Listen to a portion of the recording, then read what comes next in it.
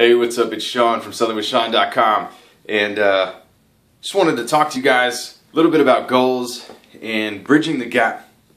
Right? There's the gap that I'm talking about is the gap that exists between your reality, that is where you're at right now, and your goals, where you want to be.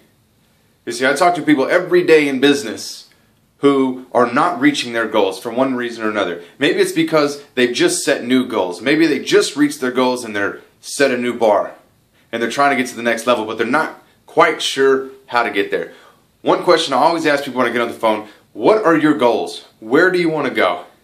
And everybody has an answer to what their goal is. The next question that I follow with is, what are you going to do to bridge the gap between your reality today and where you want to be tomorrow?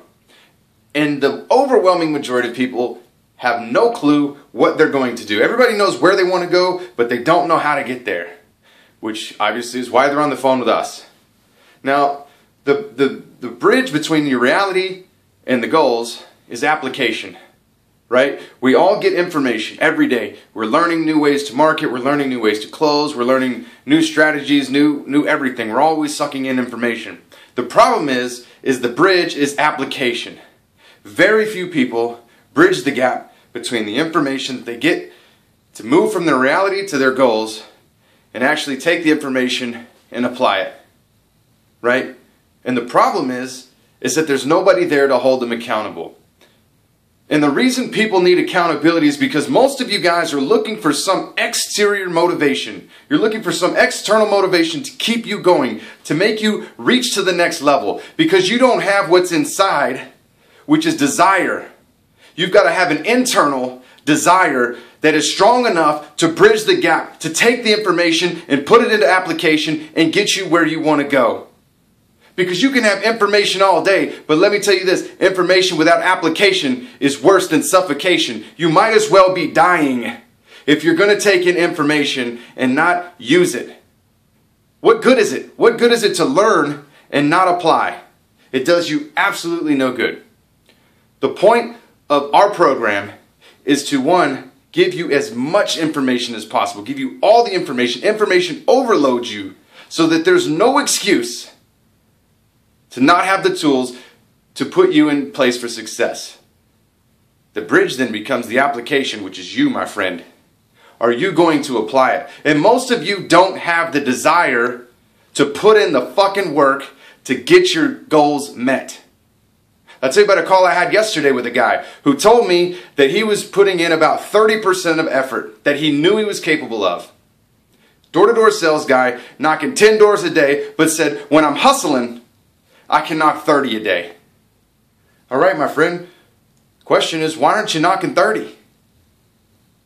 If you know you need to be knocking 30 to make the money that you want to make, to be able to afford the program that you want to get into so that you don't have to knock any more doors, this is what it's going to take. You're going to have to get off your ass and go knock 30 doors a day for 30 days to save up the money to come to the program. You know what his reply was?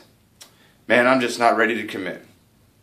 And that's the problem. Most people are not ready to commit. Most people are not ready to put in the work. Most people are not ready to bridge the gap because the desire is really not that strong. The true desire relies in a handout. You want the shit to come easy, but it never does. Nothing ever worthwhile comes easy. So stop looking for handouts. Stop looking for some quick, easy fix. Stop looking for some external thing to motivate you and look within.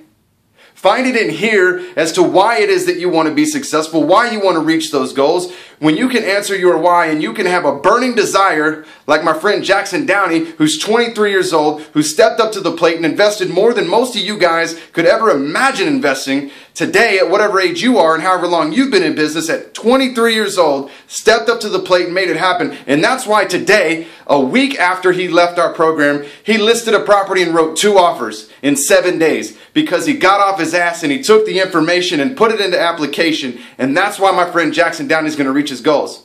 Now you can sit on the sidelines all day long and look at people like Jackson and wonder, how the hell are people in my market killing it? How is this kid going out there killing it? And I'll answer the question for you now, because the desire that he has is within, and it is stronger than anything external that is out there.